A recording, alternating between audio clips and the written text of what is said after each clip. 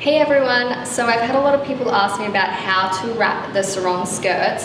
Today I'm going to show you a few of my favorite ways, and way number one, I'm going to start off showing you how to wrap it a long way. So as you can see, I've folded the skirt kind of on an angle. There's a diamond shape in the middle, and then we pull it from behind.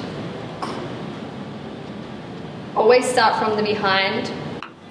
And then I'm pulling this side around and I'm going to tuck it in at the side there. So this is one way with it long at the front. And then I've also got it where it is shorter at the back. And here is way number two. I've folded the skirt in half. And again, I'm going to wrap it in tight to the side.